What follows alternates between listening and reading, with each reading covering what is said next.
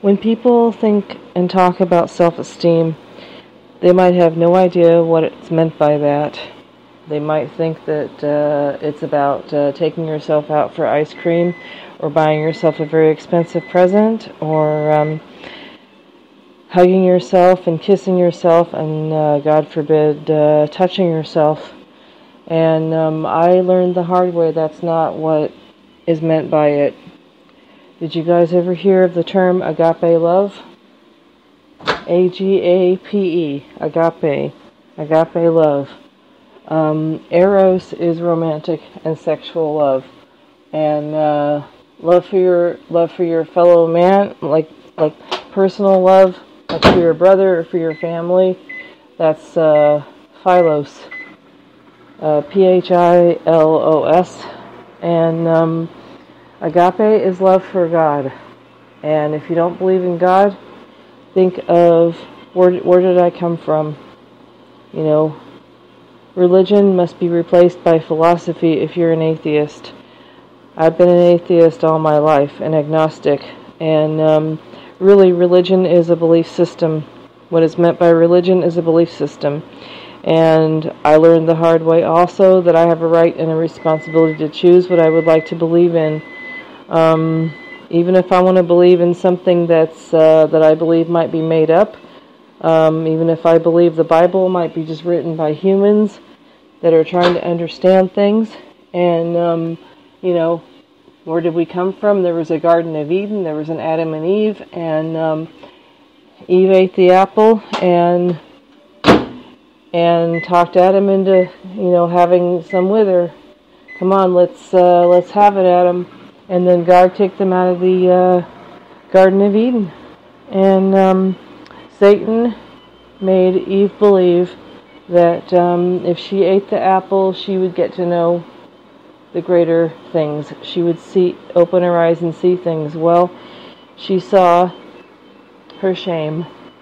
And they had, from that point on, they had to wear things on their bodies to cover themselves up. God does not mean for us to see the things that are not His will to see. So they got disciplined and they got kicked out of the Garden of Eden. That's what I understand anyway. And I choose to believe what that story stands for today. What that story stands for is humility and conscience and limits. Healthy shame is really what limits are. We can't be all, do all, and see all the time. We have to be contained. No, not punished, not tortured, not humiliated, but we need to see what the boundaries are in the world. And agape love does not love danger, does not love the devil, but loves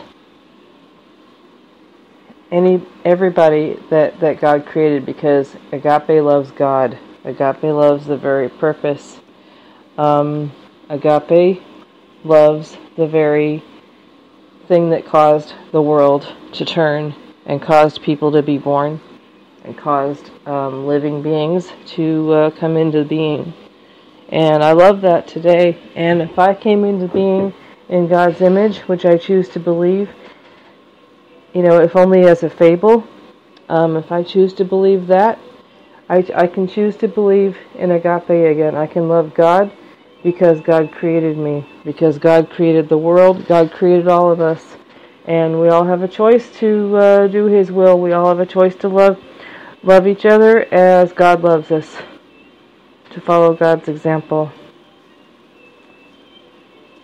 Dear Lord, I pray that I follow this till the end of the day. And if I am not perfect, help me to repent when it's appropriate. And repent does not mean crawling on the ground. Repent means standing on the ground at my right size and my right level in relation to my fellows. In your name, amen.